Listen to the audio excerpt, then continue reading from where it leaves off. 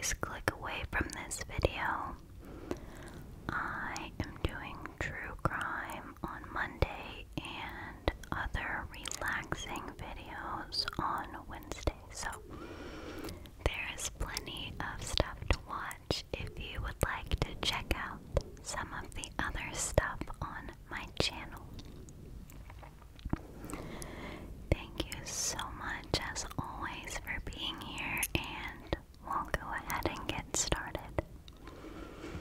I've got my computer here, so I'll just be looking at my notes on my laptop. Today we will be talking about serial killer John Reginald Halliday Christie. He was born on August 4th of 1899, and he was an active serial killer in London, England in the 1940s and 50s. I am not going to talk about his childhood life much, just because the only accounts we have are from him, and he was a notorious liar, so we don't know if the accounts are accurate, and I only want to give you accurate information. So I have kind of a timeline here of what we know for certain, so I will be going off of that, and I will link my sources down below if you would like to read about him. So in 1916, he joined the army, and in 1918, he was hospitalized for a month because of a mustard gas attack while he was serving in France. He claimed that the attack left him blind and mute for 3.5 years. He said that the effects had lasting damage after he regained speech, and he was only able to whisper for the rest of his life. There are no official records that support his claims of this, and he was discharged from the hospital for duty. Shortly after this, in 1919, he was discharged from the army, and I apologize if you can hear my dogs barking outside.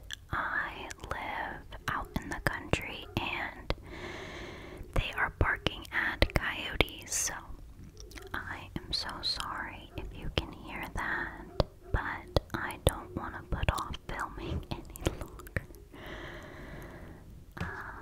Okay, in 1920, Christie and a woman named Ethel Simpson were married at the Halifax Register office.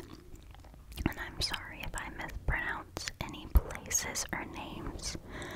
Please correct me in the comments. In 1921, Christie began working as a postman, and he served 3 months in prison for stealing postal orders. He claimed that walking a lot brought up pains in his knee that he said was originally damaged in war. However, there are no war-related leg injuries in his medical records. He exaggerated the effects of the gas attack, citing confusion and other side effects, and he talked about this in court, which, along with his credible military record, arguably influenced the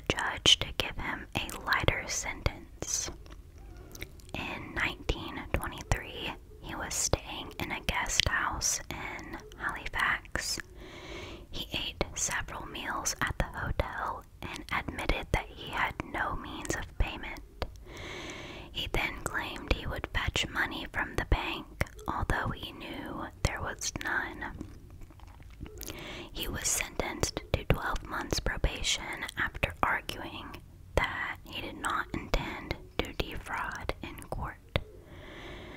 Christie left Halifax later that year and moved to Sheffield with Ethel, his wife. He claimed that it was because Ethel was having an affair, although the real reason is not known. Christie broke into his parents' house and stole jewelry, but they did not press charges against him. His marriage to Ethel began to break down, and he moved to Manchester briefly, and then to London. Ethel remained in Sheffield with her family. He rejoined the RAF in December of 1923 and provided a false date of birth. In 1924, he was discharged from the RAF. He went on to steal cash and cigars from his former employers in Southall, West London. He also stole a bike from outside a school and tried to sell it. Christie tried to defend his actions by saying he was selling the bike for a friend who had fallen on hard times. After this, he was sentenced to 2 consecutive sentences of 3 and 6 months imprisonment at Wandsworth Prison with hard labor. In 1928, Christie developed a relationship with Maud Cole and was living with her. He did not contribute to the upkeep of the house, and he refused to find a job. Maud asked him to leave, and he responded by hitting her over the head with a cricket bat. A neighbor heard this altercation, and Maud managed to escape from the home. Christie locked the doors and escaped through a window, but was later arrested. In court, he said that he had been swinging the bat around to test it, and that he had accidentally hit a chair until he saw Maud on the floor. He claimed that he panicked and ran away from the home. The judge, however, described it as a murderous attack and sentenced Christie to 6 months of imprisonment with hard labor. In 1932, a man matching Christie's description was seen with a street worker, Dora Lloyd, who was found strangled in her London flat. Christie was never officially listed as a suspect, and there is some speculation about whether he was responsible for this. There were no signs of SA, which was unfortunately a key trait of his murders. In 1933, Christie stole a car and fell asleep in a service yard. The police were contacted, and when they showed up, Christie claimed he was waiting for another man who had gone looking for somewhere to stay for the night. He was sentenced to 3 months in prison with hard labor in Wandsworth Prison, where he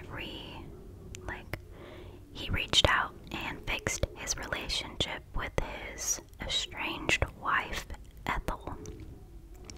He was released in 1934 and moved to Notting Hill in London with Ethel. In 1937, he secured permanent employment and moved into 10 Rillington Place with Ethel. The house was divided into 3 flats. Christie and Ethel lived on the ground floor and had access to the rear garden. Christie presented himself as a respectable gentleman to those that lived around him. In 1939, reserve constable with the police after the outbreak of World War II. In the midst of a sudden recruitment dive, his paperwork slipped through the net. Therefore, his previous convictions were not noticed by the police. Reports from his superiors state that he did his job well, and he was commended on 2 occasions. Although there is evidence that he had arrangements with local street workers, Christie would turn a blind eye, quote, in exchange for the street workers' services. He also completed a first aid course with the police. In 1943, Christie befriended a woman named Ruth Fürst, an Austrian refugee. Ruth was allegedly working as a street worker in the area covered by Christie's beat.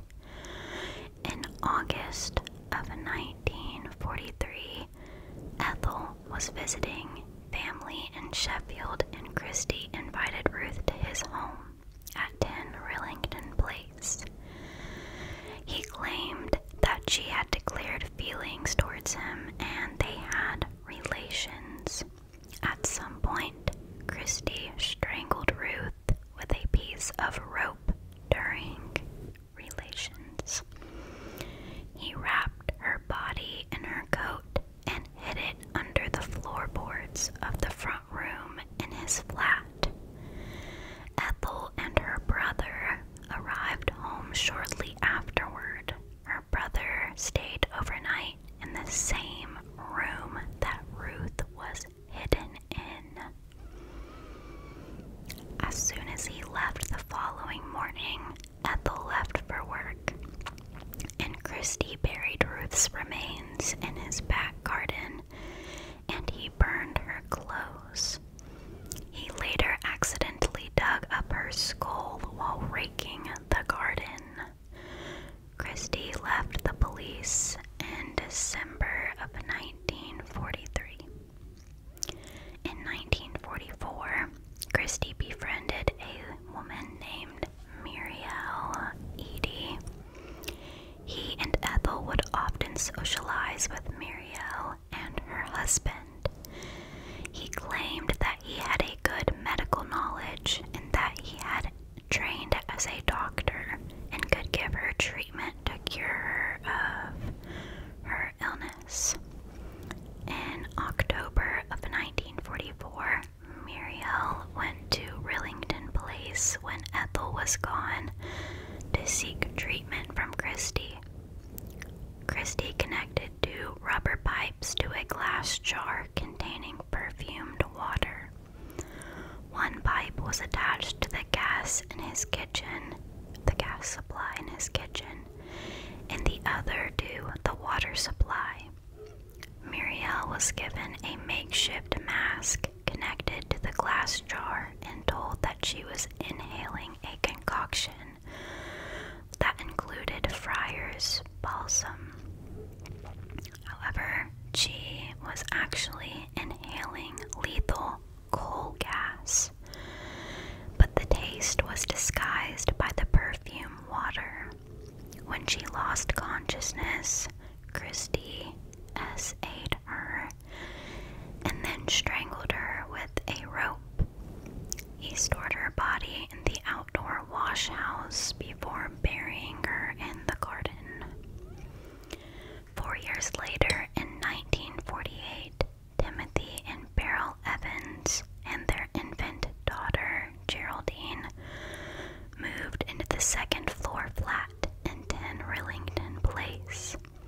The Evans and the Christies got on seemingly well.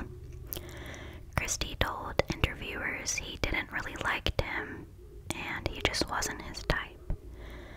Tim trusted Christie and had looked upon him for guidance and help since moving in.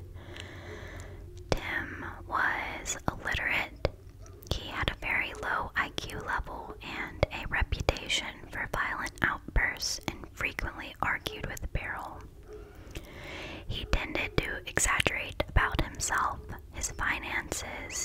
situation and was not entirely truthful most of the time. Police attended 10 Rillington Place several times to respond to domestic arguments between the two of them, him and his wife.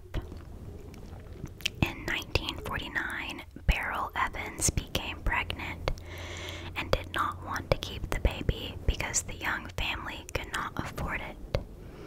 Christie had loaned them money for rent, and upon learning Beryl's predicament, he offered to help her get rid of the baby and said that he had medical practice of such procedures.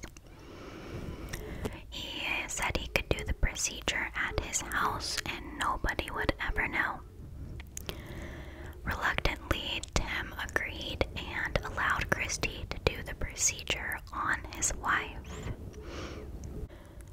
In November of 1949, Christie waited until Tim had left and then proceeded to persuade Beryl to breathe in through the same jar and pipe mechanism that was used to unalive Muriel to prepare for the procedure.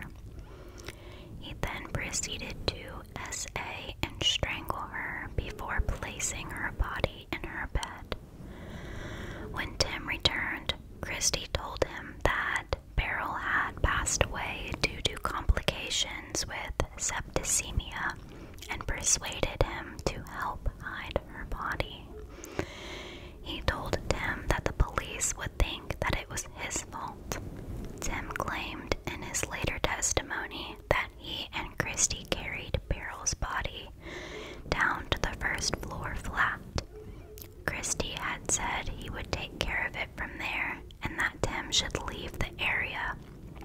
He said he could arrange care for their daughter Geraldine with a couple that he knew.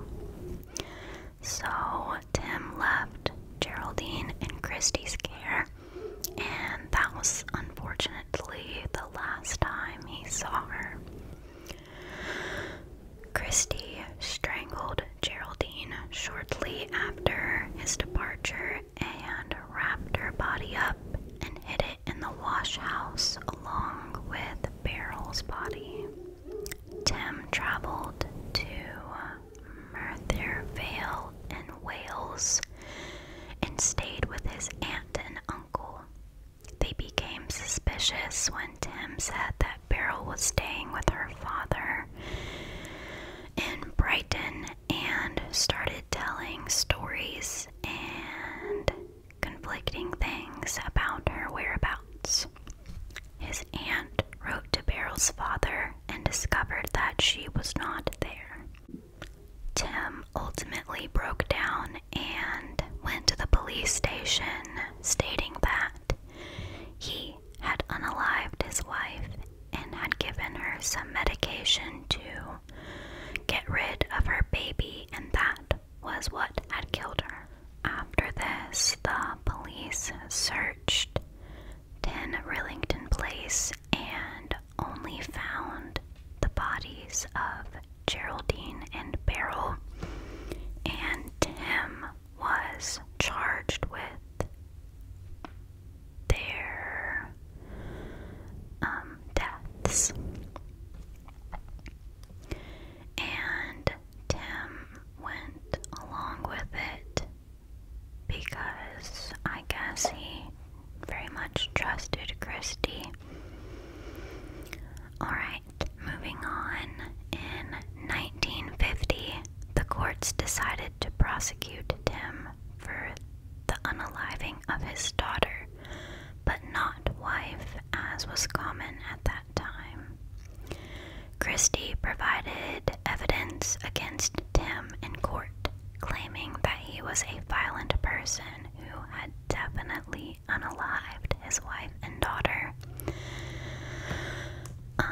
Tim did tell the truth in court in the end, but his story was just dismissed since he was a known liar. Christie played on his medical ailments to gain sympathy from the judge and used them as evidence to counter the case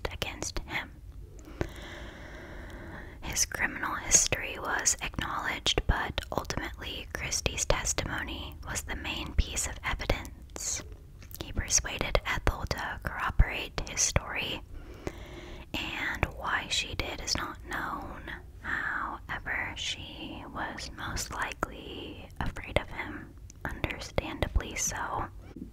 So Tim was found guilty for unaliving his daughter and was executed on the 9th of March in 1950 at Pentonville Prison in London.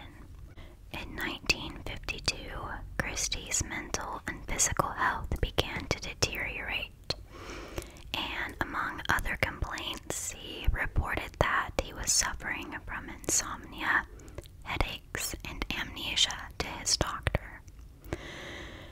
He was advised to spend some time in the hospital, but he refused, saying that he couldn't leave Ethel alone. Meanwhile, Ethel was also suffering from mental distress, probably because she felt guilty for lying in court and sent an innocent man to his death.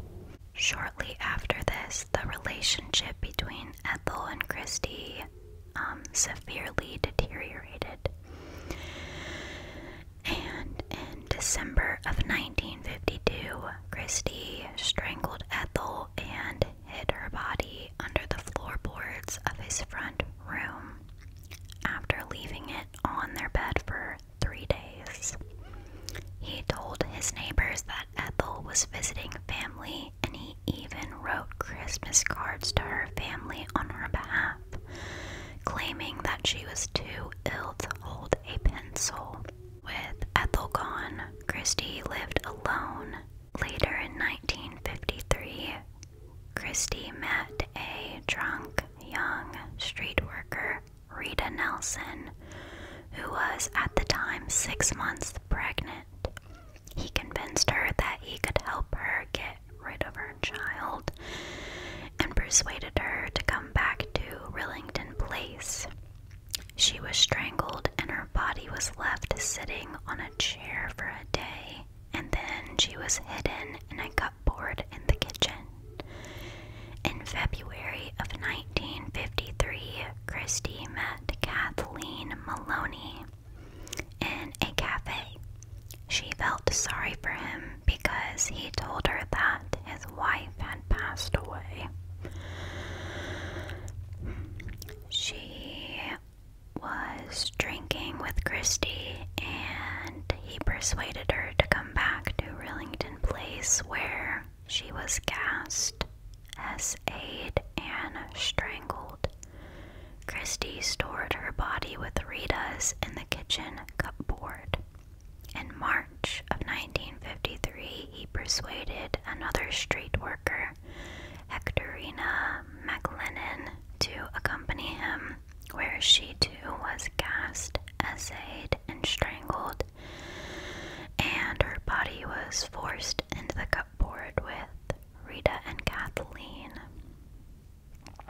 Christie claimed that he had dinner with her corpse, although this might have been exaggerated. Christie was struggling to contain the smell of the bodies in the house, so he moved out. However, he didn't move completely, he just moved into a more spacious ground floor flat. The horror of Christie's crimes were uncovered when the new tenants of his old flat attempted to fix the shelving in the kitchen. Christie had wallpapered over the cupboard containing the bodies, and the new tenants made the discovery. Soon after, the police discovered other bodies and a tin containing pubic hair, which did not match any of those recovered from Rillington Place. And this implies that there were more of Christie's victims. A manhunt was launched for Christie, who had seemingly vanished. He was homeless, jobless, and penniless, but he managed to keep a low profile for 10 days. He was was found under Putney Bridge on March 30th, 1953. In his interrogations, he claimed that the killings were done in self-defense and described various scenarios which had led to the untimely deaths of his victims. He did not express any remorse for his crimes. He actually blames his insomnia for his behavior, and his lawyers tried to get him an insanity plea. He was sentenced to death for the murder of his wife. He admitted to the murders of Ethel Christie, Ruth Fierst, Muriel Eady, Beryl Evans, Rita Nelson, Kathleen Maloney, and Hectorina McLennan. He refused to admit that he unalived Geraldine, which, if you don't remember, was Tim and Beryl's young daughter. He was hung at Pentonville Prison on the 15th of July in 1953.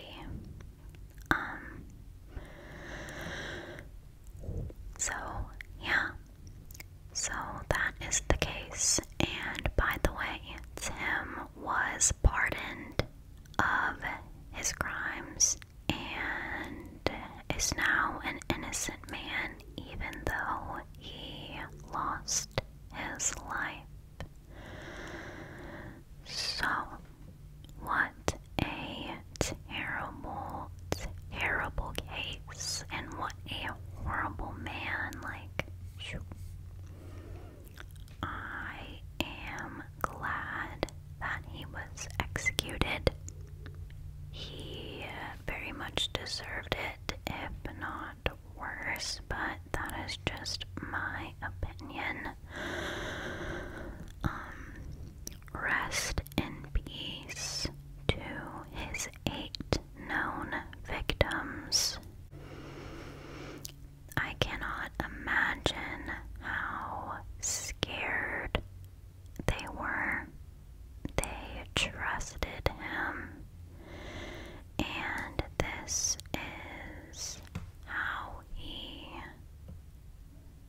treated them. I had heard about this case before, but not all of it. I had only heard about Tim and Beryl's story and how he played into that. I did not know how elaborate his crimes were. I do believe there is a TV show and a movie and even a book about this man, so